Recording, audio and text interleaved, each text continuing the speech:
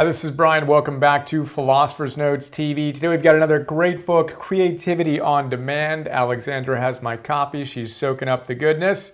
Philosopher's Note with a bunch of big ideas. 5 of my favorite big ideas from this great book by Michael Gelb. Michael Gelb wrote How to Think Like Leonardo da Vinci, which is one of the top 5 most impactful books I've read, perhaps tied for first. Really shaped the direction of my life. I read it in June of 2001 after I had sold my first business, and he's got a ton of exercises in there that literally shaped the direction of my life. I met Michael at an event, a conscious capitalism event, years later. I don't know how many years ago now. Walked up to him, said, "Hey, your book changed my life. I appreciate it and I appreciate you. Thank you." And we hit off an awesome friendship. He's become a mentor, a supporter, an investor in Theos and in me and what we're up to. And just one of the best human beings I've met. Huge laugh and just a good human being who lives this stuff. So this book, Creativity on Demand, is all about igniting and sustaining the fire of genius within.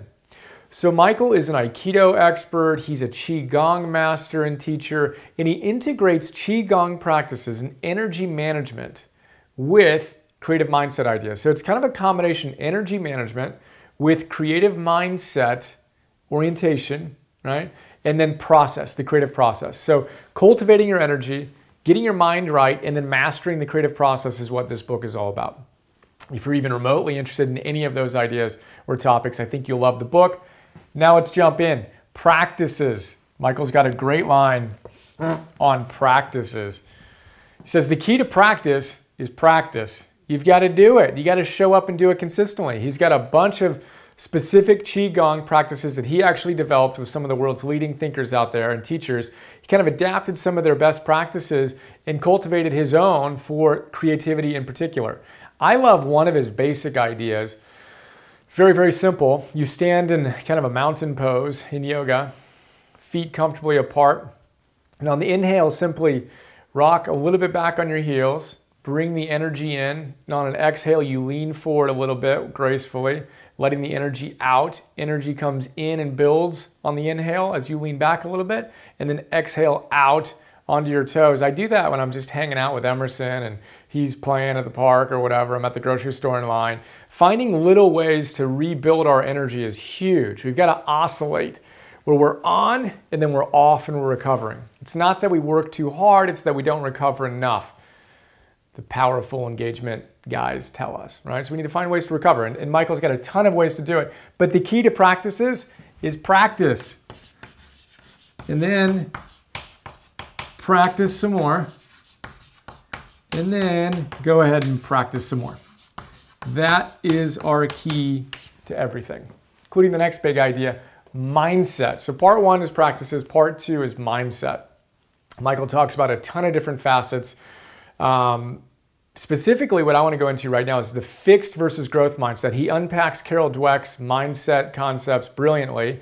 And also just talks about the importance of playfulness and purpose and passion and persistence and all the other things that go into getting our mind right. But let's talk about fixed versus growth mindset again a little bit here.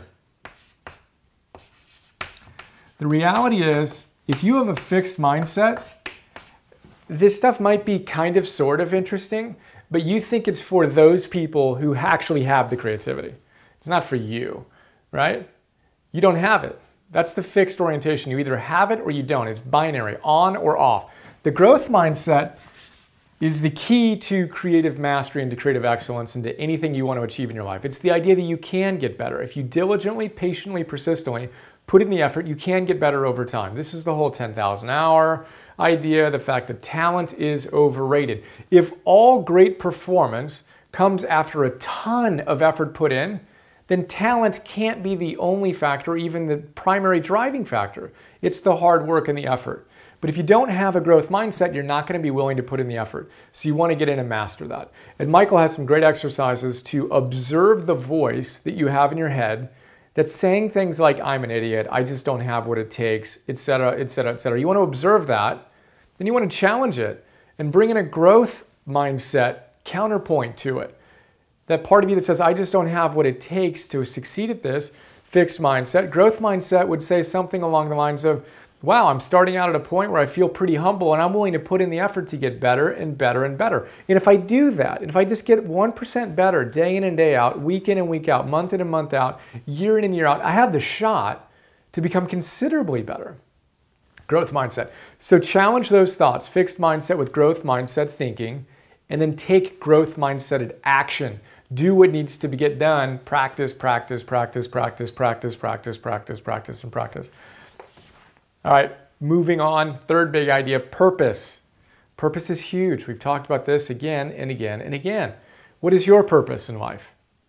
You're much more willing to put in practice and endure the how, as Nietzsche says. Someone who has a deep enough why can endure almost any how. So if you know what your purpose is, if you know why you're here, then you're more capable of igniting and sustaining the fire of genius. So what's your purpose? If you have a clear sense of it, awesome, articulate it and stay close to that and make it as lucid and powerful as you possibly can. If you don't have a good sense of what your purpose is, then you want to cultivate that. Get a deeper sense of it. He's got some great exercises in there. Identify, what do you love to do? What do you think you can be truly great at? What does the world need? We talk about those three circles, Jim Collins' hedgehog concept, all the time. What do you love to do? What can you be great at? And what does the world need and what are they willing to pay for? That's a great way to identify your goodness. Sir Ken Robinson kept it even simpler. He says, look, your element is at the nexus point of what you love and what you're good at. Okay, cool. These are markers toward discovering our purpose. My purpose is very simple. I'm excited and I love to help you optimize your life so you can actualize your potential and we can change the world together. That's my purpose, to help you optimize your life and actualize your potential so we can change the world together. As I study, embody, and teach the fundamentals of optimal living, integrating ancient wisdom, modern science, common sense, virtue, mastery, and fun.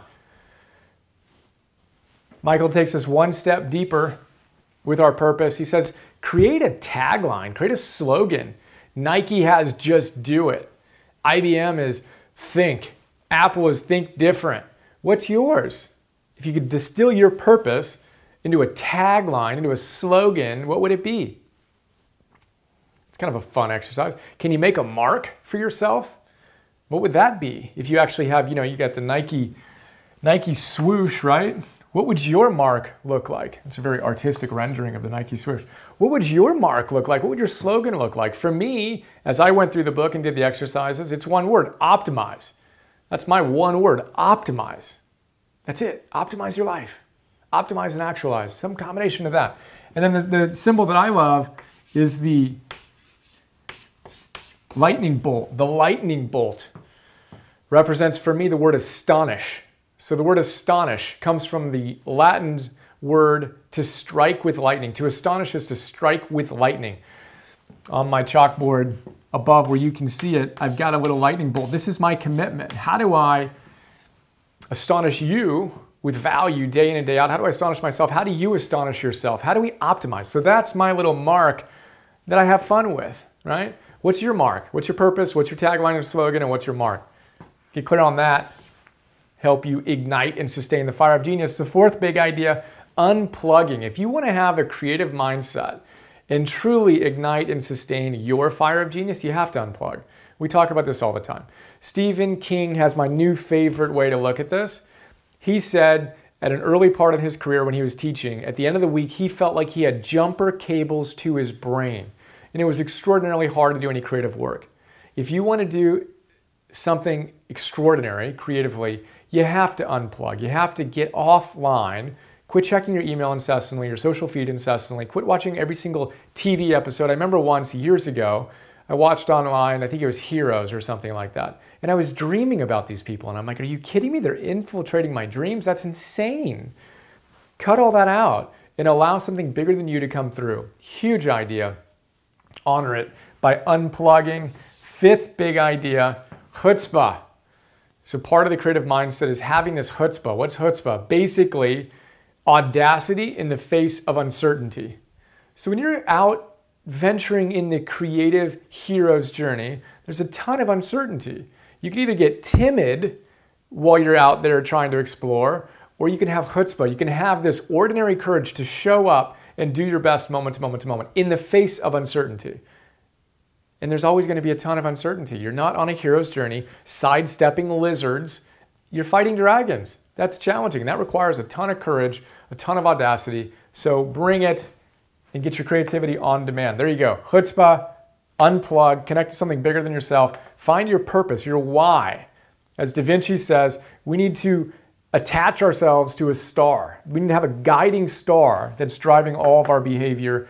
Mindset, fixed versus growth. You can grow, you can get better. It just takes practice.